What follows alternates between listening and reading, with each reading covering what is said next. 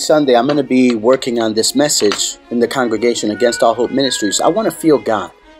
I have run into this situation where Christians are constantly clamoring to feel God's presence. They need something to validate that God is working in their life, or they need something to validate that God is in a church. Going by feelings and emotions and looking for signs is a terrible way to judge if God is working in your life or working in a church. I have seen that God works most when you don't see anything happening or feel anything. As a matter of fact, the Bible says in the book of Hebrews chapter 11 verse 1 and 2 that the ancients were commended for their faith. They weren't commended for any type of mystical experience or sensationalism. They were commended for their full trust in the Lord and His work.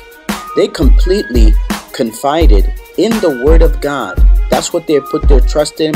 That's what they lived by. That's what they declared.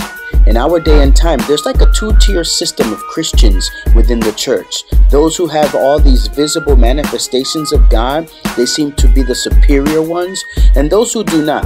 And I have seen that those who do not have these manifestations of God, quote unquote, working in their lives, they seek God, they pray, they read their Bibles, and they go to church on a regular basis. They barely miss church.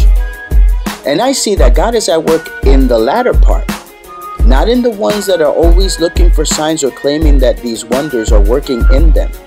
I have seen throughout the years an abuse, a great abuse, and there has not been many that were true. So therefore, I want to teach biblically that we should not be looking to feel God.